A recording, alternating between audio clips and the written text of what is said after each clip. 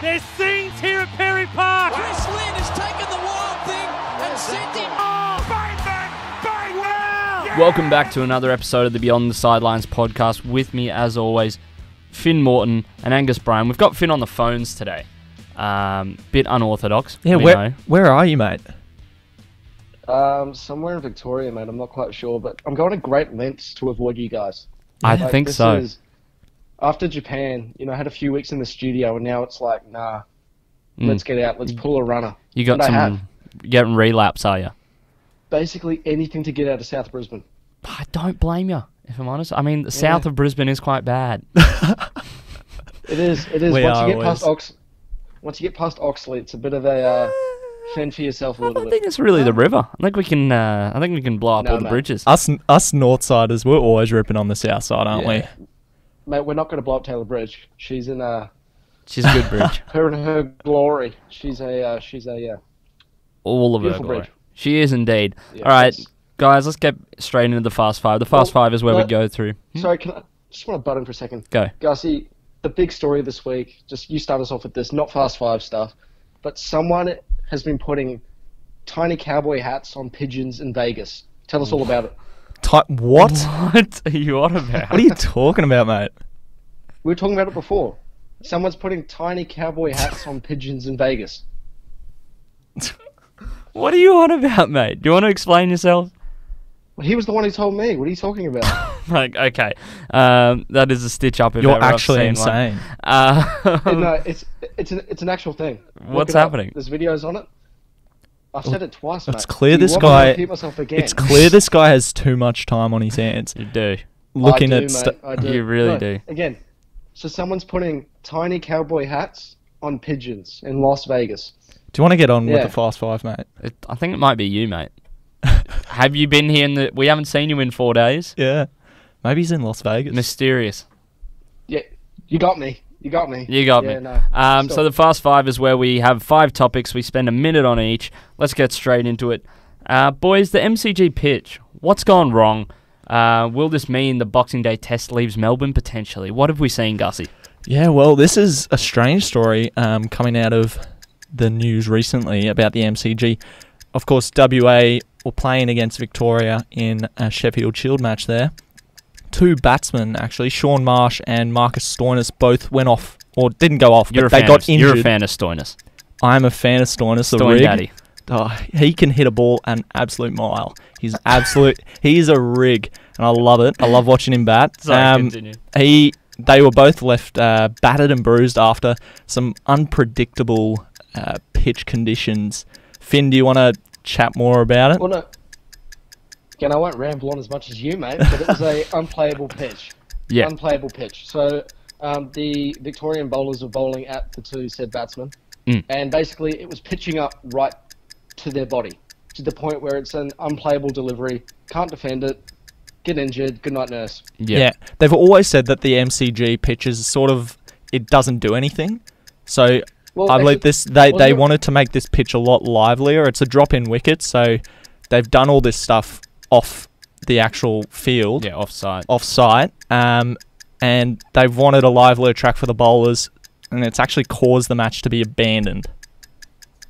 Well, if you remember, just after the Boxing Day test last year, or maybe just before, they did like a review of the MCG pitch, and it was deemed poor in a grading system. So it hasn't been flashed for a while. Should it move to Perth? Perth want it. Yeah. Perth have come out, they want it. But Or maybe. time will tell. Well, It won't move. according to our mate at the Allen Border Field the other day, we were robbed. Yeah, Brisbane were robbed. But anyway, guys, Sydney FC, they're killing it as they always do. Seems to be the same old thing every year. They're top of the league. Are they too good for the A-League? I think they are. They can't compete in Asia, but they're absolutely killing it in the A-League once again, eh? Yeah, they really are. They beat the Raw 5-1. Yeah. I think they're 7 or 8 points clear at the top of the pile. So, Only 5. and no one... Is it 5? Yeah, it's only 5. There you go. Should have fact checked. Yeah, but again, it's you kind of have Sydney FC top tier, and then everyone else. Like there is a clear divide, but again, they can't compete in Asia. So until they take that next step, what are they doing? I mean, what are they doing, Gusman? Do you really care about an Asia Cup or anything like that? Asia Shield, whatever think it's you called, do. the Super, whatever. You do, especially the Asian Champions League. Yeah. Oh, there we go. When That's the you're one.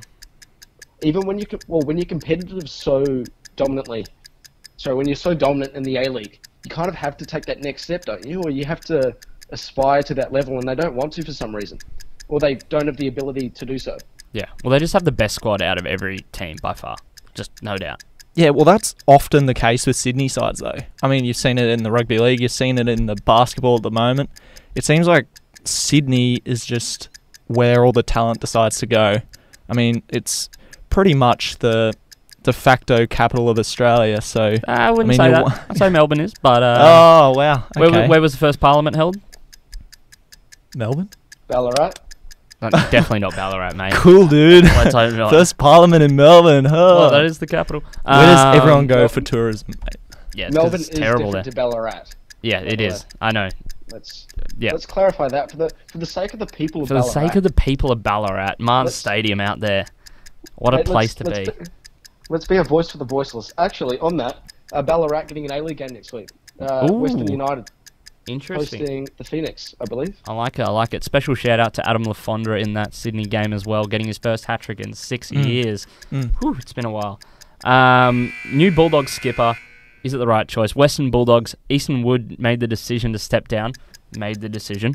Who knows? It's probably been coming for a while due to his inconsistent form. When he first came into the fold as captain in 2016, when Bob Murphy came down injured towards the end of the season, he was in red hot form, absolutely killer. There was no one else who was going to be captain. And now he's gotten a bit inconsistent. Sorry, I'm rambling on a little bit here. Well, it's not as though the Bulldogs had a bad season. No, Like, as a not by any supporter, means. would you say they had a bad season this year? Not where we should be, but I think we were lucky to make... Well, we were obviously lucky to make finals due to a really bad start to the season, but a good tail end. They lifted at the right time, didn't they? They did. He's head and shoulders. I think he's the leader of the team. Marcus Bontempelli. You know, last year 100% even is. he did. Yeah, he didn't have this. He didn't have the C next to his name, but he's the face of that team, and he's a leader both on and off the field. Anyway, Yep. so it's a logical next step for a team who want to take that next step. I So, completely agree. yeah. I think Marcus Bontempelli is 100% the right decision. And you're right, he was, even though he didn't have the C or the armband, he really did lead the team. He was getting angry at people on the field for not giving an effort they should have, things like that, not giving those 1%ers. He's by far our best player. No doubt about that. All Australian. and he's resilient too, man. I mean, he copped a couple of eye gouges from He Toby did. Brown. Elbows, and he doesn't really retaliate that much, so it's what you want from a skipper. BBL, it's starting this month, starting in a few days, probably next week, I believe. Will it top last year's competition, or will we see the same old BBL? What do you guys think? Well, I mean, the same old BBL was good before last year. I mean, last year sort of, it made me not like BBL cricket as much. They decided to... Gussie. Mate, no, bloody oath we care. This year, the Heat, winning it in the women's, winning it in the men's. Double. You heard it here Well, first. I mean, I got to say, that's got me Scoop. excited. That's got me excited, and I really want to go to games. I reckon it's a good idea to go to games this year as well, because it's going to be better than watching it on TV, because For sure. they still have that deal going where some of them are on 7, some of them are on Fox. If you've got KO Sports. Yeah, you get to watch all of them if you got KO, so Stop lucky plugging me. KO, mate. We've got Dude, we loved free reads. KO. Again, from a Heat point of view, from a Brisbaneite point of view, is that what we call Brisbane Brisbaneite. people? Think about it. Chris Lynn, Ben Cutting, Tom Banton, AB de Villiers. The list goes on. list goes on. Literally till about 6 then- or 7 or 8. Like, they're really good in the bat. Yeah, but then we've got strong bowlers too. Yeah. we do. So it's this is the year, gents. This is the year we get back to the top. But on that, how much passion is there really in the BBL competition from both fans and players, or is it more of a gimmick? I think there's a lot of passion from the fans.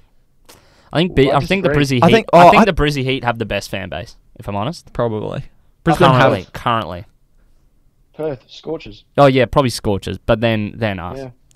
Look, I don't mind Yeah, it. I think Brisbane have a great fan base, and I think the atmosphere at those BBL games At the are Gala. quite special. It is. Rightly or wrongly, I compare it to the women's game, and like I saw the reactions of how jubilant the Brisbane Heat women were when they won the title. Yeah. And, they were genuinely happy. And I know the men are the same, but I think the men's game is a bit more of a gimmick at this time of year. And that's just what T20 cricket is now, because it's so commercialised. Oh, it definitely is. It definitely is. That it's more about the money. Speaking about Brisbane, we're bidding for the Olympics in 2032. Queensland. So there's 3 cities/regions. Gold Coast, Brisbane, Sunshine Coast are all making a bid. Guess what the name of it that they're kind of coining for it is? I don't know. What is it? SEQ 2032. Oh. In possibly the worst name I like for it. an Olympics. Well, no, that's what they're going to call it. You know how they'll go like the Tokyo 2020? Yeah. It's going to be SEQ 2032. That's got a nice... I love that. Gross. It's got a nice ring to it. People aren't going to know where that is, are Exactly. they? That's what I mean. You hear about Tokyo and you go, yeah, sweet, Japan. SEQ? Yep. What? Sounds like a water company. Can the Sunshine State... Yeah, it does. Can the Sunshine State realistically host this tournament, though? I think so. Yeah. Look, Australia has, and Queensland especially, have some really great grounds. I mean, we forget the Suncorp Stadium. That's one of the greatest ones. But Not much is going to be there. No. The Gabba. Sevens? Yeah. Seven's a bit Suncorp. Of course. Football. Actually, they might have it at Seabus down on the Gold Coast. Yeah. Because that's where they used to host The the World Series HSBs. stop. Yeah. Well, I mean, they just had the Commonwealth Games on the Gold Coast, so That's ready. yeah, there were some Metricon. there were some problems with public transport and stuff. I know around there, so It's pretty good. Yeah, I thought it was But- pretty oh, good. was it? Yeah. The, I thought they had some the problems. Olympics is a step up, though, isn't it? Both, Yep. from a venue point of view, but also from the actual city itself. Does Brisbane have enough hotels? Are they big enough? I guess I think so. they've got 12, 13 years now to prepare for it, so plenty of time. But if the federal government signs off on it, then SEQ 2032, the bid will be made officially. So Yeah. I hope it does. It would be something cool to look forward to, eh? I hope so too. But yeah, plenty of planning, plenty of upgrades needed. Yeah. Well, I would argue that Queensland's potentially one of the best prepared states for it, just due to its tourism money. It brings in, I think, around 40 to 50 million a year just in tourism money alone. So they're kind of prepared for that tourism. But speaking about the Olympics, sorry, keep going. Oh, sorry. That is the big attraction of it, though. The tourism aspect. That was the big Gold Coast thing. Also, we'll add the 2023 FIFA Women's World Cup. Australia and New Zealand are going to co-bid for that tournament. I'd like that. Yeah, that should be announced on Friday, I think. So the day this is released. So keep your eyes peeled for that one. That'll be awesome. Well, speaking about the Olympics, we had a potentially future Olympian of next year, Minna Atherton, the world record holder for 100 metres backstroke in the short course format. ISL London Raw swimmer, Brisbane Grammar, Girls Grammar, old girl, Minna Atherton. Boys, so good. Yeah. What a great What guest. an absolute legend. Thank you very much, Minna, for coming on. But you can hear what she had to say about all of her swimming advice and experiences so far right here. So we've got Minna Atherton in the studio today. Minna Atherton, swimming world record holder. Yeah. I mean, this is a coup. This is awesome. Brisbane Girls Grammar, old girl, alumnus. How you doing? I'm good, thanks. How are you guys? Good, thank you. You're also Good. part of the London Raw team, or squad. How's that been in the International Swimming League? Yeah, it's been really good. It's the first year we've been doing it, so yeah, I've been having a really great time. It's really fun to race my team. Yeah, for sure. And we were talking about it before off air. You go to like 8 different... Why do you, even is it? There's 8 teams and you go to all these different countries and you're going to Vegas next week, which is just absurd. Yeah. There's 8 teams, 4 European, 4 American, and all different countries on each team. And we had 2 prelim matches of the same teams, so 2 American, 2 European, and then the other 4 teams. So there's Group A, Group B. I was in Group B. So the first group went, did 2 meets, and then a couple of weeks later we went, did 2 meets. And then we had the derbies, so 4 American, 4 European together. And then top 2 American, top 2 European go to the final. Oh, so, yeah. Sounds very confusing. Very confusing. I'm struggling to keep up. Yeah. So you're off to the final. Yeah. Where's that being held? Vegas. Vegas. So that's this Saturday. Yeah. What a location. Not this Saturday, but Yeah, you're we going to leave- Vegas yeah, this Saturday. yeah. I say, what a location. Love to go to Vegas for swimming. That'd be awesome. Yeah, Well, let's should be talk good. about that record. Of course, you broke it in the 100-metre backstroke at the ILS meet. In Hungary. Yeah. Yes. What was going through your head when you were just absolutely smashing everyone else? Well, I couldn't really see myself. Yeah, I didn't know how I far mean- in front or anything I was. But, yeah, it was really fun. I had a race before that. I had the medley relay. Then 20 minutes later, I had the 100 back individual, and I broke the record in that. So, yeah, it was a bit of a surprise, but, yeah, I was really happy with it. Yeah, well, you must have been very pleased with yourself. Did it feel like it was the best you've swum, or was it? How did it compare to other? Well, it's a bit different, this competition, than normal FINA competitions because we have not much time to recover. It's only a 2-hour session for 2 days. And, yeah, no recovery time. You do about 300 swim down after your race and then get back up into the marshalling room and go again. But, yeah, I don't know. It felt really, really good. Did you think you could do that when you were in the middle of the race? You're like, I'm making pretty good time here. I was, just a bit off it in the medley relay, so I had another shot at it. And, yeah, I just went for it. And it was Katrina Hoshu's record, correct? Katinka Hosu, yeah. I don't know how to Yeah. say it. Sorry, Yeah, my bad. It was, and she was next to me in the race. She was next to you in the race. Yeah. In her home country too. Yes. That's awesome. But, yeah, she was a good sport about it. That's Yeah. good. Yeah. That's good. Well, you're coached by David Lush. He also coached you at BGGS. Am I correct? At the Grammar BGS, Swim Club. Yeah. At BGS Yeah, Swim Club. since Okay. I was 10, yeah. Yep. How has he helped you develop to the swimmer you are today? He's been really helpful. I've been with him for nearly 10 years, and he's known me since I was young, and he knows how to train me properly and what I need to get to where I have gotten, obviously. That's today. awesome. And he was there on the day. He was, He was yeah. your coach. He's still Yeah. your coach for London Raw. Yeah. How That's happy so was he? He was very happy. Yeah. There's a video of him falling over. Yeah. It's quite He looks funny. ecstatic Yeah. in it. Well, he's coached swimmers like Emily Seaborn, was it? Yeah. She trained Um, with us for a bit. So, what are the sort of things he's told you to help you improve your swimming? Everything he does helps me. Yeah. Obviously, he's hard on me sometimes more than others, but yeah, I just take it and do my best. For sure. Yeah. And you were part of the 2018 Commonwealth Games team at the Gold Coast. I was. How was that? It was an experience. An experience? Yeah. I didn't race as well as I wanted to, but it Mm. was good to be in the village and see everyone else and, yeah, race for my For country. sure. And, I mean, it's coming up soon, 2020. Yes. How are you feeling? Pretty good. I've got a bit of confidence this year. Yeah. But we'll see how I go in June trials. Yeah, I was about to say, when are the qualifiers and the...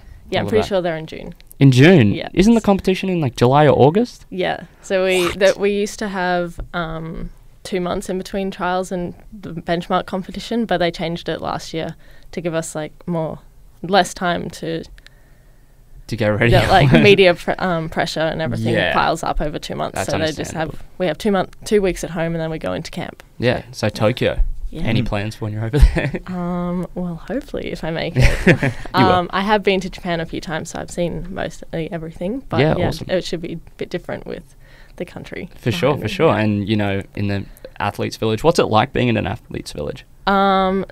It's really good. Yeah. It's like you walk down the street and you just see all these athletes you've only seen on TV, and it's Yeah. you're a bit starstruck. And it was like that at the Com Games. What was it? Who did you see? Have you been starstruck, I guess, yet? By anyone? I didn't actually see many people. Yeah. Yeah. Well, it's the Com Games, so there's not as many, you don't get the Americans there and stuff like that. Yeah, but yeah, there's a few people around. Well, I was going to say, what are some of the favourite swimmers in the Australian setup that you look up to? It's like everyone who's been on the team for so long, they just have so much experience. They've handled all the pressure and they continue to perform well. And yeah, just everyone. Love them all. Definitely. And why did you choose swimming as a sport? What got you into it, initially? Primary school, I didn't train, but I was doing quite well at Friday night meets and stuff like that. And my PE teacher was like, you should start training. And for a few years, I was like, no, I don't want to. But then year 6, I think, I just came home. I just decided I wanted to start training. So I went to John Carew, which was a club out at Nudgee, I think. Mm-hmm. No, not Nudgee. Somewhere. Yeah. And I trained there for a bit, did a bit of learn to swim because I hadn't actually learnt to swim properly. But yeah, then I trained. It flooded in 2011. I moved to grammar, and I've been there ever since. Oh, wow. It flooded. Plenty of swimming in 2011. Yeah. Pool flooded. Yeah. Who would have thunk it? So you swum, obviously, for BGGS as well. What was the school competition like there? Yeah, QG is a bit like ISL actually. It's a bit the same sort of vibe. Everyone's like behind you, the teams. So much cheering, it's super loud. You just do it. You get up, do your race for the team. Well, what's it like competing against the other girls from the other schools? Well, it's great to see all your friends that you make over the years. It's really fun. Any competitive rivalries between schools? Yeah, Girls Grammar. We were about 4th, and then the year after I left, we came 3rd, which was really good to hear. Wow. But yeah, between St. Peter's, NBC, and State High, there's a massive rivalry, and Girls Grammar's always trying to get up there. That's good. Good. You were swim captain, correct? I was. Yeah. Yes. Who was Kate Norris? Yeah. Awesome. Yeah. What was that experience like? It was super fun. Yeah. I love Kate. I love working with her and all my other Year 12 friends, and yeah, it was really fun. Sure. Did you play any other sports when you were younger? I did volleyball in Year 8, but then I started some training too much, so I couldn't train anymore. Unfortunately, I loved it. But so why did you choose swimming? Just I was the good love at of it. it. Yeah, you're good at it. Yeah, and then I grew to love it. Yeah. So yeah, here I am. For sure. You obviously set your record on the short course. That's the kind of format that ISL takes all the time. Yeah. Well, this is the first year we've done it, and they have spoken about doing a long course meet, but it's a lot harder to recover after long course. I'm not sure why. Yeah, I was about to say, because it's the same distance. Is it the turns or is it the length I actually don't know. I've just found in past experience it's harder to recover after a 50-metre race rather than 25 short course. Yeah. Interesting. Which one do you prefer? So do you prefer short course? Yeah. Well, I mean, you set the world record on it, so you might like it a little bit more. Yeah. So is there any training that you have to do that's different with short course and maybe longer swimming races? Short course is a lot more like skills based. You have to be really good at turns, your underwaters, your finishes, starts. It's all the little details about it. Yeah. Other than long course is just your free swim. Yeah, okay. So I do short course training in the morning and then long course in the afternoon. And I work on my underwaters mainly. Cool. So how often do you train a week? I do 8 or 9 sessions swimming, and then 2 gym and 1 Pilates. Jesus, how does the Pilates help you? It's just like more core stability. Have you been suggested to do that by anyone, or is this something you've taken upon yourself? Or a few people who I used to train with started doing it, and then I did it. I didn't really like it, and then I got back into it. I moved to a different place, and I really like it now. Yeah, awesome. So, are there any people at your swim club that recognise you and want to maybe be like you? Is there any advice that you might give them?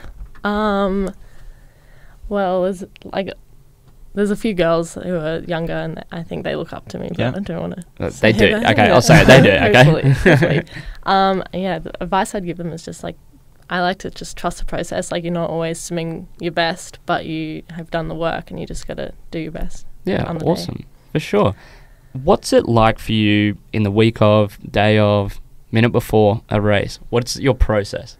Day of, I just try not to think about the race. I've started having coffee before, 2 hours before. What's your go-to coffee then? Just an iced latte. Yes. Yeah. I knew I liked iced you. latte. I knew I liked you. Got to go the iced latte. Yeah, I've had 2 this morning already. Oh, I've had one. Absolutely buzzing. Yeah, exactly. Long black for me. Yeah. Any music? Anything that goes through? I do have a race day playlist, but I listen to that when I am doing my pre-swim. Cool. Yeah. What gets you ready? You walk out, you've got the gown on, whatever the swimmers have, the By the way, cap on, the headphones. I've been meaning to ask, why does everyone do that? Why does everyone walk out pumped up? Looks menacing. In the zone, bit of confidence. Is that a thing you like doing, or I don't listen just to music out? as I walk out. I just walk out. Yeah. Good. Yeah. Anyway, so what's next for Minna Atherton? Well, Vegas this weekend. Yeah. Oh, I leave this weekend. It's next weekend. And then I've got a few training camps coming up, and then trials. Awesome, sweet. Well, we hope to see you at 2020. We know you'll make it. We'll be keeping close eye. Finn will be there as well. He will. So you can go see him there. Thank you very much, Minna. Cheers for coming in today. No worries. Thanks. Cheers. Minna Atherton, right there. Thank you so much for joining us. What did you think, Gussie? Gussie, you were there. Unfortunately, Finn was not. Yeah. Wish he could have been. Poor form, Finn. You didn't show up for this one either. He would have loved to have been there, but he's got more It's all important good. things to do. Well, yeah, I mean, Minna was great to hear from, and I really hope she gets into that Olympic side, that Australian Olympic side, because I reckon she deserves it, and setting records like she is. You know, she should be there next year. Should be. Maybe she's there for the next Olympics, and maybe the one in Queensland. SEQ 2032. Yeah. That's thinking ahead, Gussie, a bit far, mate, I think. Aim for Tokyo, then move on from there. Being optimistic, mate. Was she at the Com Games? She certainly was. Yep. Yeah, okay, so she can handle the pressure. She can. How did she go? How did she go there? I think she didn't do great individually, but then in the relays she did quite well. I think they got a silver medal. I think they got a silver in the relays, but she didn't do. I think she was in the medley, but I think in individually she didn't do great. But she's a world record holder now. Come on, David Lush is the coach. Yeah. Australia do tend to do pretty well in the relays, don't they? We they do. Above par swimming program, don't they? And I think Best she's swimming. come a long way, clearly. I'd say we have the best swimming program in the world. Probably. It'd be up there. America? Well, who America's has the probably most, better, but... Well, no, consistency over time. Who's had the most good swimmers? Like, they have, like, a few, like, excellent swimmers, like, the best of all time, but... Yeah. Well, look, I mean, think Australia's definitely competing with America. The likes of America and Canada. New Zealand have to be in the conversation. Really don't. Really don't. Really No, don't. no. Finn, we've got our favourite section coming up that Gussie's about to take us into. Let's go, boys. Just we can't miss it every single week. Yeah, well, we've got to chuck a little bit of grassroots sports in there. A bit of Bulls certainly Masters cricket. I know it's your boys' favourite segment because you say a hell of a lot. We'll start off with the Western Suburbs and Sandgate Redcliffe game that was at Graceville Memorial Park. Oi, oi. So that's right near Finn's if you I don't think you've ever popped down to watch a game. But Sandgate Redcliffe... It's sweet as, mate. Tell everyone where I live. I haven't told them the exact address. I just said you may or may not live in Graceville. Mate, I think you may have some stalkers coming your way, mate. Look out. I think I do. I'm a good-looking bloke. You just combed the hair over your receipt. Maybe you'll have to move. Maybe you'll have to move north side, mate. Anyway, Sandgate Redcliffe, their first innings total, it wasn't enough to compete with Western Suburbs, who were pretty dominant. Paddy Dooley and Blake Edwards absolutely cleaning up the middle order. Brother of Josie Dooley, Brisbane Heat women's player. Or not anymore, she's Renegades player. Renegades player. That's correct. But Paddy was brilliant with the ball. Josie was great with the bat on the weekend.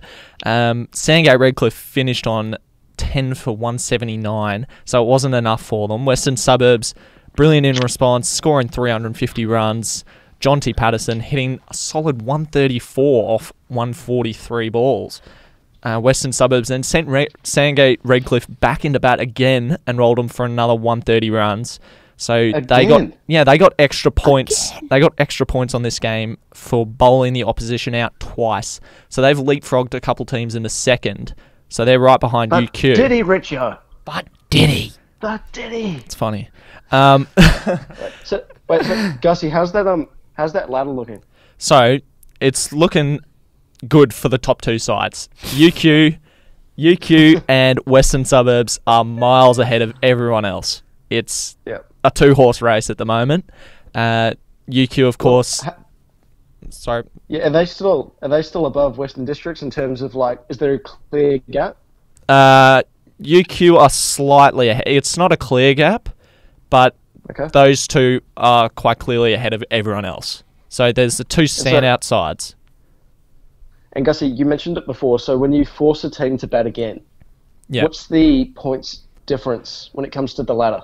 In regard to points, I don't know how many points they get, but I believe, looking at it before, I think Western Suburbs got about 26 points out of this game, and they're, as in... 26? Yeah, as in, like, it's a tough system because there's about 3 different ladders, and the points go into different, like, combination. Yeah, it's really confusing. What? So there's 3 ladders. There's one for a 2-day competition, one from 1 day, and an overall, and it all combines into the overall. Okay. So, yeah, it's a really confusing thing to look at. You have to go onto the website and actually check it out because it's very strange. So, when you've been talking about Bulls Masters cricket, what format have you been talking about? Or have you been So it's the 2 days. 2 days are on right now. 2 days. They have had some one-day games earlier on in the season, so they usually have one-dayers on at the start and at the end of the year. So they've got the 2 days on at the moment, and it all goes towards the overall, which is the one that's the ladder that I've been referring to, the overall. I actually kind of like that. That's pretty cool. Yeah, I think it's cool. Imagine seeing the Queensland Bulls, or even like at a push international level. Yeah, that's what most Queensland sides do. Like first grade, but also down to sub districts. They all do 1 day and 2 day games, and it all goes to the overall. So it's a cool system. Yeah, and again, mate, we talk about the grassroots here. That's what we do, or we try to do it a bit. But at the professional level, how would that succeed? Could it succeed? I think so. When you have to have players who can perform not just in white ball cricket but red ball cricket, and the other way around. I think it would bring more interest to the test matches as well. Yeah. Especially if there were more points up for grabs in test matches and stuff like that. I guess. But it'd also generate more interest when it comes to the short form, so T20 100%. cricket. Yeah. Just because it's so short. And if you have a game or you have a ladder position, which is in the balance going into a 3-hour match, you know that literally an over can dictate your season, can't it? So again, that's very cool. Well, I mean, food for thought. At the moment, they've got the ICC cricket rankings, and they do it all individually. So they do Test match, 1 day, T20. So cricket match, ICC rankings don't mean diddly squat. Well, I mean, they kind of do to cricket sides. Yeah. So the Australian cricket side won't be happy being ranked 8th. Yeah. When they should probably be a number Are they 1 or 8th 2. at the moment? No, they're not 8th, but God. I think they're. Yeah, but you'd rather a four. leaderboard where your result directly impacts, like the amount of points you win directly impacts you hopping up the ladder, or if there were 4 games played at the exact same time. Yeah, it does. It all contributes, like how much you win by, who you beat. That goes into the ICC, so you rank determining on that. Yeah. So it's similar, but it doesn't take in all the different formats. Yeah. So it just does it individually.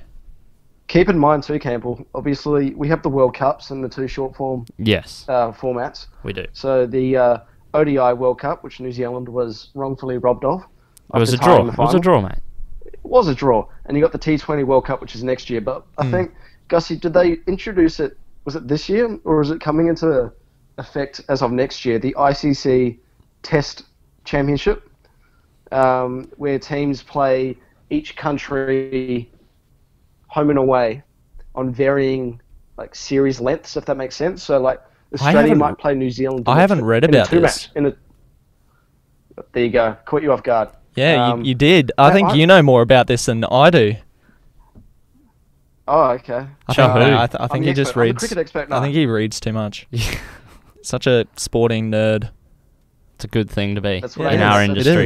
It is a very good thing to be. That's why I'm getting into this industry. Yeah. And can we get back to the? That could almost get you a job at the Courier Mail, I reckon. It could do, but it's about who you know, not what you know. Well, can we get back to the Bulls Masters, boys? Yeah, let's go. We went a bit off topic there. Please. In the second game that we watched this week, Ipswich Logan defeated by the University of Queensland, who are now number 1 on the ladder. Anthony Wilson, best batsman for Ipswich Logan, scored his 3rd century of the season with 104 runs. He couldn't stop this UQ side. Ipswich Logan's total of 244 wasn't enough, as BBC old boy Jack Clayton with 78 runs and Jack Carty with 90 runs helped UQ go on to score 3 for 303 declared. Massive total. UQ and Western Suburbs now sit, as I said, comfortably at the top, UQ in 1 and Western Suburbs in 2. In the other matches, Sunshine Coast were defeated by Northern Suburbs, South Brisbane were defeated by Gold Coast, Valley suffered another defeat, this time at the hands of Redlands. They dropped down to 7th. While Winner Manly got a win at home against Toombul. There we go, and that was Bulls Masters, our favourite segment of the week. Campbell, you know how let's bring it up. You've done some news reading at Triple M. I think may have. Gussie. I think Gussie'd be really good at that. Do you know why? Why is that? Because he loves reading off a script, doesn't he? It's funny. That's a bit of a joke there. If you don't laugh, Gussie, it's just me. Mate. It's just bullying. Do you hear the laughs? Do you hear the laughs? I'm sure the people are laughing at home. I'm sure they're just absolutely chuffing up over that. Okay, ladies, let's move on. Speaking of ladies, we had the WBBL finals weekend, and what a weekend it was. We were there on the Saturday. Couldn't make it on the Sunday, unfortunately. But, Gussie, what did you make of the Saturday itself? The Saturday, another great day out. I love the WBBL. Love Allan Border Field. I reckon the WBBL is becoming my favourite competition. I think so too. Yeah, it was great. I just love watching cricket at Allan Border Field. The Heat women, we saw the Heat women take on the Melbourne Renegades in the first game. In the second game, Yep. The first game was the Scorchers and the Strikers. Yes. And I mean, both games were you knew who was going to win pretty early on. I think the Heat were pretty dominant, and so were the Strikers. Beth Mooney, brilliant again. Great knock. I mean, she was brilliant in the final, and she's gone a long way to the Heat winning this competition. She really has. Yeah, she put up her hand again, and they got back-to-back titles. So definitely, and I mean Josie Dooley getting a half century in a losing side is unfortunate, but she put in a good knock. But where to from now for the Brisbane Heat women? So back-to-back titles. Is it enough to go for a three-peat, or do we have to start seeing them at the Gabba and stuff? Or what's I don't like. I like Allan Gabba. Border. I like Allan Border. I think it suits them fine. It's great ground. Plenty of people came in as well. I think lots of people in, and it was a scorcher, absolute scorcher on Saturday. It was. I think they could benefit from putting in some more stands somewhere, Yeah. because they did have temporary stands in on the weekend. Yeah. But they're usually not there. But I think if they could put one right outside the QC building, that would help. Sometimes you struggle for seating unless you're in the main stands. And it's all grass and it's not hill. It's just not tiered. So a lot where we were sitting, we had to kind of sit up in our chairs to get over the picket fence because couldn't really see the ground. So maybe that's something they could do, install some... You know what I'm fanging though, Gussie? A Calippo, mate. I'm fanging a Calippo right now. We had about 5 Calippos. It was literally 40 degrees. Yeah, the beers were so warm. by the time he bought it and brought it back, it was warm. It was like it was room temperature. Well, they ran out of FPOS paper right as I got there. I was like, Really? He was holding I was like, holding the spicy waters for about an good hour, 5 minutes, 10 minutes. It was the worst. Yeah. But anyway, it was a good spot. An alternative, should the WBBL be played at a different time of year? So obviously we have the men playing in December, January. Is that when the women need to be playing? I think it's a good kind of lead into the men's season. Yeah, actually, I think it's a good timing because it's the summer of cricket, and it's while there's midweek games, and it's not while there's there are some international games on, but it's kind of almost a dead period in terms of commercialised cricket. And I think it's a good time to put it on because it's going to be hard for them to compete with the male. That's what I was going to say. Format of the game. Yeah, people would exactly. At the moment, people prefer going. At the moment, people prefer going to the BBL. So having the WBBL at completely separate times, good, I believe. You don't want it to become a curtain raiser, do you? Yeah, you really don't. That's what it's become. Well, that's what it was over the last few seasons. Yeah, it definitely was. It was like, WBBL. Although then go to the BBL. That was just to get eyes on it. It was brand new, so they wanted people to tune in before the BBL, so they got to see what's going on in the WBBL competition. And go, you know what, this is all right. I'm going to watch it. And I think it's good that they've separated it now and people are still turning up and watching. Yeah, for sure. Well, I think it could be bigger next year after the Women's T20 World Cup in February. So come, BBL. What is it, Gussie? WBBL 4 5 next year? No, this was 5. It's 6 next year. 6 is next year. 6 next year. There you go. But again, that could be the biggest comp yet, I think. I think so. Especially if Australia win the World Cup, as they should. They won should, it this year. They should, for or sure. last year. It's one of the two. And I think they're expecting sellout MCG crowds at those games. So yeah. Again, hopefully the WBBL reaps those rewards. Yep. Anyway, We'll see. I want to talk a little bit about a spectator that was seated behind myself and Campbell. You always get those kind of spectators that are very mouthy. They've had maybe a few spicy waters, and they love chirping. They love saying something. I just want to mention some of the things he said, because they were very, very, very hilarious. We'll start off with the first one. Finn, you're actually hearing these for the first time, so No, you actually sent them to me in a text. did I actually? It's a bit of a Okay. teaser. Well, I'm saying them out loud now, so you'll hear them again. They're obviously first timers. Never buy tickets on the east side of the Gabba. He's got a point. He's got a point. He's bringing up a great point. Let's remind everyone that this guy was Shouting. He was yelling. He thought he was the funniest person in the ground, and everyone was just mocking him the whole time. Yeah, live at the Apollo, this bloke. He's very chirpy. This is the next one. Go put your face on for the pub crawl. Yeah, that was really a terrible one. That was. It was I did chuckle a little bit at that one. That was pretty funny. The Perth Stadium. So maybe he was the funniest guy on the ground. If you were laughing. Yeah, well, I mean, some of them I had to just laugh because they were just great. Because I know we've all been there. We've said some stuff that we might want to take back, but I found it entertaining. It was. It was good. It was a good little bit of commentary. Just shut up. Yeah, it's just so annoying. The Perth Stadium is just the Gabba on roids. Yeah, that was a choice one. That was a not sure. It was just not funny. Yeah. Just, I mean, he thought it was insightful. It just wasn't. You can see the connection he's making there. I mean, similar wickets, but yeah. I think he's just talking out of his you-know-what, yes. honestly. Then he went on to say that Queensland have been robbed of a New Zealand test. I actually agreed with him on that one. I don't think we're giving this justice, though. Yeah. This guy was just... just screaming. It was bloody hilarious. Just screaming this stuff out. Yeah. This one was pretty funny. Yeah, and he said this one. really strangely. Check it. Good flag technique. Snapping in the breeze. That was the funniest one. Yeah. I just heard out of nowhere.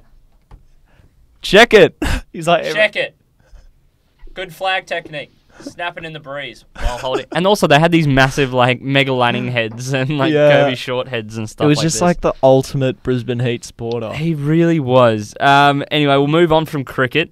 The tale of two chiefs. Finn, take us away. The New Zealand All Blacks have got a new head coach. What do we think? They do, mate. It was D-Day for the All Blacks, I think. It was between Razor, Scott Robertson, the Crusaders coach, and Ian Foster, the All Blacks assistant coach. Mm-hmm. Ian Foster got the nod, but man, it's when you compare it to the new appointment, Dave Rennie, the new Wallabies coach, that you really start to think maybe this was the wrong decision. Yep. Maybe international teams will be reeling at this appointment. Just some stats we saw before. They're both coached at the Chiefs, Dave Rennie and Ian Foster, that is. Foster's won two super titles compared to Foster's donut. So what does that say about a bloke who can coach at the top level when he can't deliver trophies? Yeah, it's a bit tough. How are you getting an international gig at that point? Again, he's kind of he's been the assistant coach for the All Blacks for 8 years. I think he was part of the setup for the 4 years prior to that. So he's been involved for a while. But that doesn't mean you're a good head coach. And I think that's the concern for me as an All Blacks fan, And again, compare it to Dave Rennie. Dave Rennie, he's been there, he's tested himself, and he's well and truly earned this call-up for the Wallabies. And for me, the Wallabies have now got a better coach. I think so too. I think they do too. And I hope, especially with the talent we've got coming through at the moment, I think the Wallabies could be in a good kind of spell here, especially with the downturn. How long will he last, do you think, Finn? Who's that, Dave Rennie? No. Or Ian Foster? Ian Foster.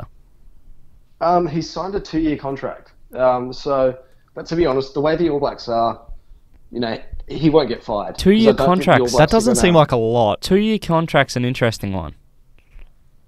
Do you want to be giving a coach a 4-year contract? That's the thing. I think rugby's heavily dictated now by the World Cup cycle. Yeah. And having teams on having coaches on a 4-year deal They should to be. take you to the next World Cup, and then you reassess. That's what I think the All you Blacks, should do. I think they're kind of taking a page out of South Africa's book. Rassie Erasmus, he was brought in, 18 months before the World Cup. He brought in something different, a new face, fresh ideas. Well, was he And already... Look what happened. Was Rassie Erasmus already in the system as a director of rugby? Director of rugby, yeah. And then he But again, appointed himself, basically. No, he didn't appoint himself. He was pretty much the only candidate at that point. Okay. Or the only one South Africa was seriously considering. But basically, the thing I want to take out of this appointment is Australia. Bledisloe could be back soon. Kills me to say it, but... Woohoo! Woohoo! Yeah. I hope so. Chahu. It's Chahu. Big old Chahu. It is definitely Chahuable. No, it's again the wave of talent that we've talked about before. The junior Wallabies and stuff with Dave Rennie, who's a good coach. Good coach for the youth as well. I can't say the same. Exactly, and I can't say the same about New Zealand. So dire situation, but Dire again, straits. time will tell. It will tell. Anyway, let's move on to the A-League. Gussie, take us away with this one again. Well, the A-League. We love the A-League. We do. It's probably another one of my favourite competitions. I got a lot of them out there. This week... But you can't have more than one favourite. Yeah. I can. What do you mean? Yeah, I can. Is this... Are you bandwagoning here? they're all my I'm not bandwagoning. They're- Sorry, they're I all my love favourite sport. sports. You are Switzerland, my friend. What do you mean I'm Switzerland? You're just everyone's friend. You're everyone's favourite. You don't take a It's not, side. it's not a bad place to be. Except you don't like AFL and you don't like rugby union. Yeah. I mean, I like rugby union. What are you talking about? I just don't like AFL. I mean, I don't hate it. I just don't follow it.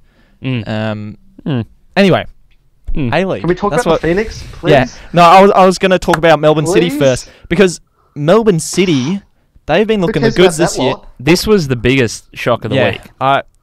Actually, Wellington winning might have been a bigger shock. Yeah, maybe. But Melbourne yeah. City Oh, knocked yeah. off by That's right. Perth Glory at home. 3-0 to Perth. Top versus bottom. Yeah. Was it? No, it wasn't. Yeah, it was. At the time. At the time it was. Yeah. Yeah. Melbourne City, Perth were bottom. Yeah. or Melbourne City might have been in second. Yeah. One of the two. Either way. Yeah, but they were just brilliant. Perth. Coming back, we talked. We Bruno badmouthed them a little Fornaroli bit. had a screamer Yeah, of a we game. badmouthed them a bit on the podcast last week, so maybe they were listening Yeah, that's definitely what they were doing. They were listening and they go, oh, pre-game. he's been on the sidelines, fools. Have given us the kick up the Maybe Bruno Fornaroli was listening pre-game and was like, you know what? I'm going to have to switch on and play a good game of football. He does look like an angry man. But it wasn't it at his old stomping ground? At his old club. Yeah. So when he scored, he didn't celebrate, so good on him. Good on him. I like that. But yeah, he played a great game, didn't he? He really did. Big upset. Great result for Perth, because I think they needed that. That was one of those results where they needed to start winning those games you shouldn't. That makes sense. And they did. And they're up to 7th now, I think. So the Phoenix will inevitably fall out of the top 6. Yeah, well, And Perth will take speaking that of, spot. So we had a potential, one of our spoon candidates at the start of the season. Yeah. Finn, I'll let you go here, mate. where do I start? Dreams do come true, Campbell. You've been praying? You're a religious dreams man? do come true. Yes, yeah. Well, you've won of 2 games in a row. 3 games in a row, Gussie. Soon to make it 4. Mate, Great. Do your research. Martin Luther King Jr. He had a dream, and some would say this was it. I have a dream. Phoenix, that Wellington will win 3 games out of 3. And Martin, they've done just that, mate. For God's sake. They've only gone They've and done just it. that. Chahu, mate. No, it's a I was following the score updates because I couldn't watch it at the time, and it was kind of grim. It was kind of classic, especially being a Warriors fan. It was quite similar in that they take a 2-0 lead. Yeah. You know, it was a 1-0 lead. Gussie. 1-0. Jesus, mate. It was a 1-0 lead, and then like 2 minutes later or so, Adelaide equalised. No, Wanderers equalised, and then it was an 89th minute penalty. So anyway, That is great result for the Phoenix. great result for the Phoenix, and Yeah. I think they have Western United this week, so I think that'll they be a do. good test for them. On the other hand, the Wanderers have lost 4 games in a row now. I mean, we thought they'd do poorly. They Yeah. did well, and now they're doing poorly. So I think Yeah. they went through a little bit of a purple patch. They're coming back down. They're finding where their place is Yeah. at the bottom of the ladder. Yeah. Well, Davila, the little Mexican's doing very well for you, Finn. He is, mate. Made the team of the He week. is, he is. He's killing I it. think 7 goals this season, I want to say. Yeah. 6 or 7, something like that. Yeah, I think Luis it's Davila. 7. But again, he's been great. And I guess no one's even mentioned the name Gary Hooper yet, largely because he hasn't been He playing. hasn't been playing yet. But he was supposed to be our marquee signing, wasn't he? Yes. He was supposed to be the guy who was who was the threat up front. Mm. And when he's back, those two playing up front together, man, sparks will fly. Yes, exactly. friends. And Sparks will looking fly. at your underlying stats, like you have been taking quite a lot of shots. You have been not conceding that many, so it's almost unlucky that you were in a poor place at the time. You just couldn't finish your dinner, couldn't hit a barn door with a banjo, and you got yourself into the areas, taking good shots. They just weren't on target. Gary Hooper was away. He comes back. Maybe he's making a difference now. Will be. Yeah. Hope so, mate. Actually, And at the back, you guys does he have been... have? Does he have to? I mean, Yeah. they're already the most dominant team in the league. Okay, Right? okay, mate. Okay, let's move on. Getting carried away. Let's actually move on to the actual most dominant team in the league, God. Sydney FC. They gave the Brisbane Roar an absolute thumping, a lesson in football. Adam Lafondra, I mentioned this early, scoring a hat-trick, his debut hat-trick, I think, for the A-League, his first in 6 years at Jubilee Stadium. Yeah, out of Jubilee. Weird place. Well, they've had a couple of games. I think I like it, actually. They had the semi-final or the qualifying final against the one where they thumped Victory last year. Yeah. That was at Jubilee, so it's a good ground to hold football at. I and would love plenty of that. people show up. I would love that ground in Brisbane for the Roar. Oh yeah, That's like the perfect size Well, ground. that's what you need. They've had a few at Jubilee. They've had some at Campbelltown, I believe. Yes, they have. Yeah, and then But and their gonna home change. their home ground is Sydney Cricket Ground. Ugh. Who wants to play there? Ugh. the Roosters. Well, Ugh. not a football side, but Yeah, Well, sorry. depends who you ask. 'Cause some people call rugby league football. That's a game, No, but so. that's great, Gussie. It is a game, mate. It is a game, and not a great one at that. No, Campbell. it's funny. I think Funny, don't mate. start that stadium chat up again. No, we That's could a big discussion just point. keep on Again, going about it.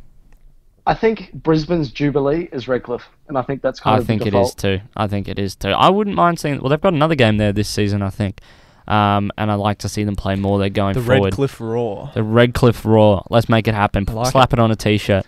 They extend their lead on the top of the A-League ladder to 5 with Melbourne City's loss on the weekend with that 5-1 thumping. Now, how about this? How about turning back the clocks here? Besar Berisha The Albanian scoring 2 goals against Melbourne Victory. against his old club. This is Melbourne Everyone's scoring against their old club this week. Yeah, they've Western United, of course, winning that game 3-1. This is now Melbourne Victory's 5th loss in this season. Their coach, Marco Kurz, I believe I'm pronouncing it Kurtz. How long do you think this guy has left? Because this is the worst the Victory have started to an A-League season for a long time. I think Yeah. it's ever. I mean, It'd be in the. I think it's in the record books as one of the probably is. worst. the writing's ever. on the wall, It I is think. ever. Time's ticking. Well, they're in 9th place now on the A-League ladder. Mm. Well, they're in 9th, and that's only because Central Coast, who are 1 point behind them, aren't they? I Yeah, think something something like like that. They're 1 point, something like that. Yeah, no, Victory are 10th. Central Coast are 1 point behind them, Yeah, Oh, yeah, they're And 10th. this is true.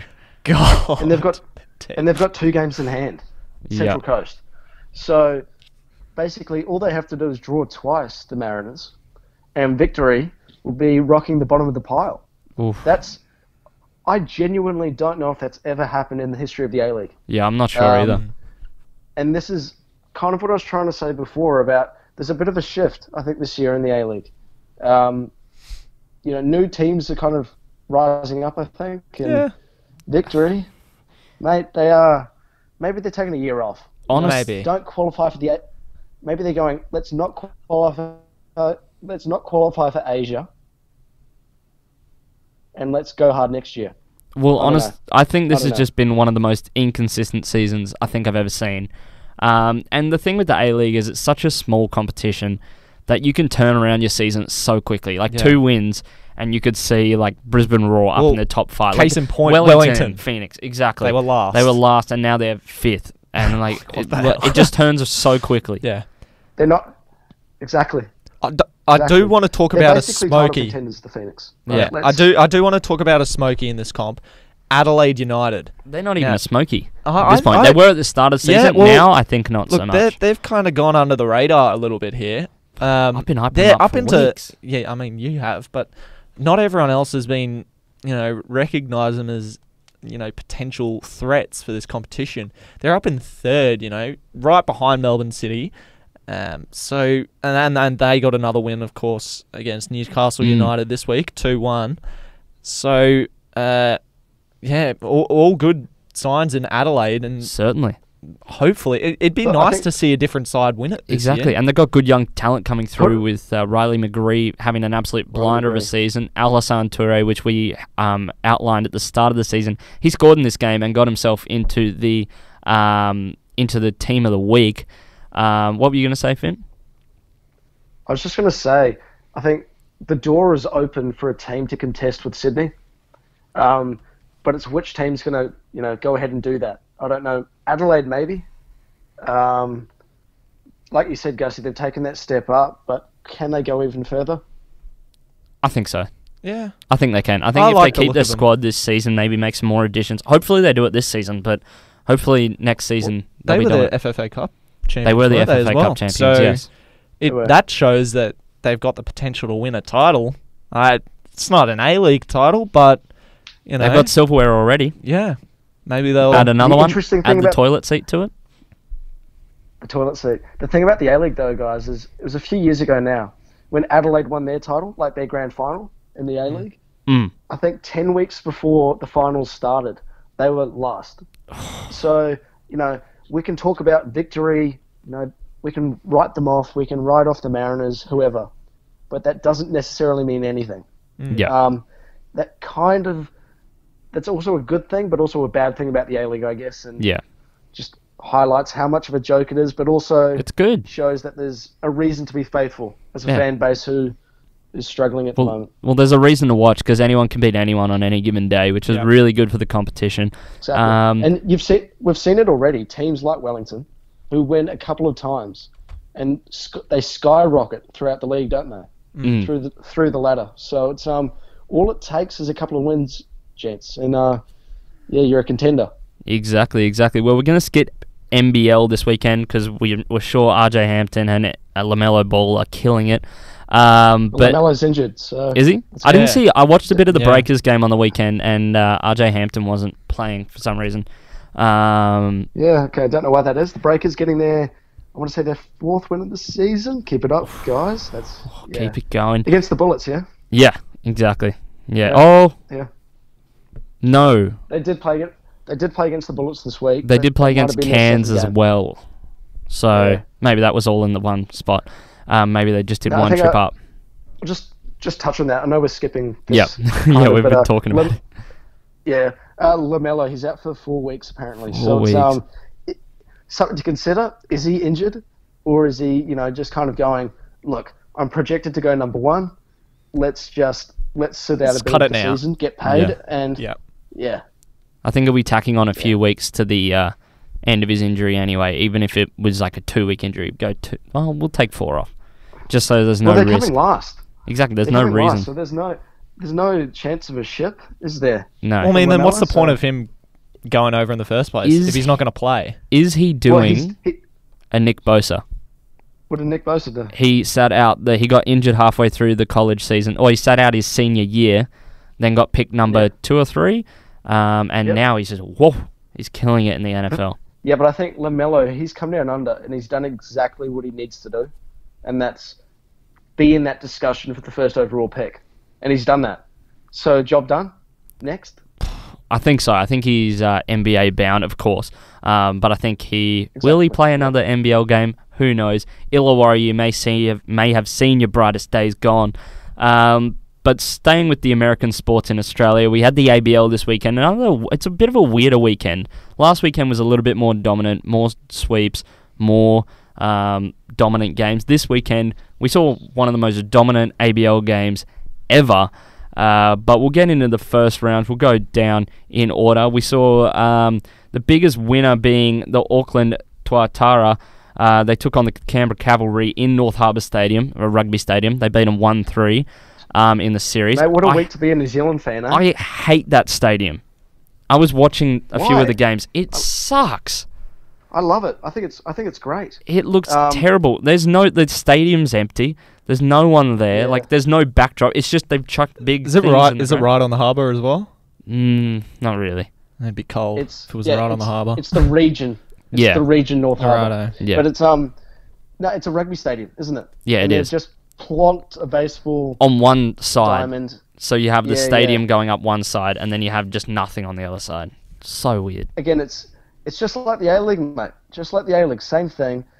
If you're going to do that, make sure the people come. Yeah, If exactly. they don't, go play at some regional ground. Because Exactly. that would be much more accommodating, I think. But Exactly. anyway, Exactly. as you were. On last week, we were trying to figure out what Tuatara meant. If it was just a collection of words, what it was, collection of letters. I found out, boys. Oh, really? I did. It is Wow. a rare species of lizard, a reptile. It's the one that That'd is their explain logo. the logo, yeah. Only found in New Zealand. Oh, okay. Little Yeah. And what it's called, dinosaur-looking thing. it's called the Tuatara. Tuatara or Tartara, whatever it's called. Tuatara. I don't speak Māori, so I don't know. But in the battle of the most boring logos, we had the Adelaide Giants taking on Geelong Korea at Geelong baseball stadium. It was 2-2, so it was a draw, but obviously they all go into the end of the season. Highlight of this fixture being Friday night thumping by Adelaide of Geelong, with the offence really turning up and putting 25 runs to 8. How do they manage to draw the series after a loss like that? Very interesting, isn't it? Geelong, I think, won the first game, and then they got thumped 25-8 the next day, Jeez. and then it was one apiece for Was the this rest of a- the weekend. Was this in Geelong as well? It was in Geelong, yeah. That is disappointing. He beat very like disappointing. 25 runs. People would have just left. I thought that was, when I saw that, I thought that was a misprint. Yeah, I thought it was too. It That's was embarrassing. absolutely insane. Great stuff from Adelaide Campbell, there. wait, Campbell, dumb it down for us, mate. Say, let's talk soccer, let's talk football. Yeah. What's that school like That's in football terms? pretty much anywhere between, I guess, anywhere between, it's at least double, almost triple to 5 times as much as you'd usually score. So sometimes games can be 3-1, sometimes they can be 1-0, Yeah. sometimes they can be It's- 9-8, 13-8. Yeah. I don't think I've seen a game go past 15, 16 in a very long time, especially a 9-inning game. To me, it's sounding like, if I was going to compare it to football, it's like a side game beaten by 10 goals plus. Not quite that. Maybe not that? devastating. Maybe like 8-0, which you don't see very much. That's still pretty shocking. Or like that 9-1 that we saw a couple Yeah. of weeks ago. Yeah. One of those kind of really rare moments, but still, teams do hit into double figures relatively frequently. But it's almost like just like double, I guess, what they'd normally score. But that was really awesome, and one for the spectator, I guess. Not so much for the fielding team at the time. Not sure Geelong had a fun day. But then the Perth Heat took on the Melbourne Aces in another even-sided affair, 2-2, and another 2-2 to wrap up the weekend. It's a bit of a state of origin grub match with our Brizzy Bandits taking on the Sydney Blue Sox in Sydney. I think it was in Campbelltown Stadium or Blacktown Stadium or something like that, probably Blacktown. It was 2-2, as I said, and a big congrats has to go out to Tim Atherton, one of the Bandits' starting pitchers, for reaching 300 ABL strikeouts, the same pitcher who beat the USA. Wow. So he's absolutely killing it. He's flying, one of the ABL's top pitchers, and leading, I think, the league in ERA, or at least the Bandits in ERA. What's up, mate? Campbell, I need a butt in, mate. Go for it. Last week, you embarrassed me. How so? Do you remember what you said? I don't. No. We were listing through baseball team names, mentioning colours with the word Sox after it, Yes. and I said, "Aren't the Black Sox a team?" And what did you say? I said no. It's the Red Sox. Well, there's the Red White are a team, Sox. Gussie. Well done. Well, no, that's what he White said. Sox are a team. Yeah. Where are the Black Sox from, mate? Spit it out.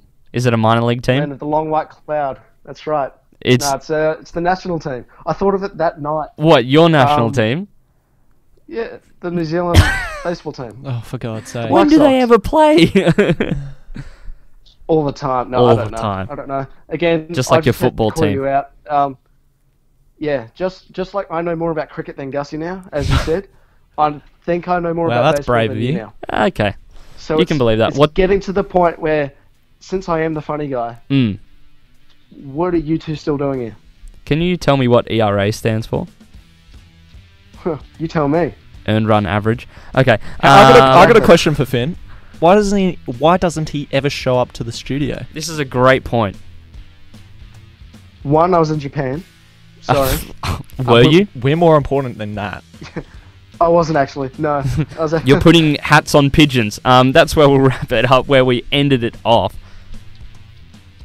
I thought you were going to come in with a funny guy Finn comment. He's not funny. I've so just got no backup to that. You got no backup No to that. If backup I to say that. you've got putting hats on pigeons, then guess you're putting hats on it's pigeons. just such a strange thing to say. I didn't know what you were talking about. I No, was like, know. is this a joke about my intelligence? Is this a joke about Campbell in general? I Or think is this just we Finn got- being Finn? We had enough digs at your intelligence last week, mate. But no, it's Yeah. a genuine story. So I guess check it out. I have some reading to do. Anyway, Mate, there's photos of them. It's I need to go hilarious. see this. All right, I'm getting on They've this. got little hats on. Little Who hats put on. them there? Mm, How did they get there? I That's have what I want to know. no idea. Ask- Asking the big question. Just wrap up. Yeah, for sure. Also, another shout out, Goofy. What did he get? 200 RBIs on the weekend. Not over the whole weekend, but first ABL player to get 200 RBIs, which is pretty bloody awesome. But anyway, that's where we'll wrap it up. If you want to follow us on Instagram, please do @_Beyond the Sidelines _. Go get us on Facebook @Beyond the Sidelines, YouTube Beyond the Sidelines. Please go listen to us. If you're not already listening on Spotify, go listen to it on Spotify. Go listen to it on Facebook. Listen to it everywhere. Give us some rates. Give us some reviews. We'd really love it. Tell us how you're liking the podcast. Tell us how you like Minna. Just give us feedback. We love feedback. We're learning. You're learning. Everyone's learning. It's a great experience. Don't we just love it, boys? Sorry, I Oh, was Gus is scrolling. focused on, Gussie, I was scrolling through my Instagram. We're I'm not done. No, When the no. mics are on, See, we're on. Sorry. see Gotta we're still respond to my learning. mum. But Hold on. Gussie, he's focused because this week in kindergarten he's learning about shapes. Ooh, I thought he was still Dude, doing what finger OP painting. did you get? Yeah, sit down. What's your GPA? All right, on that What note, subject did you do? Journalism. all right, Law. boys, this Law. contest's over. Law. Thanks for listening.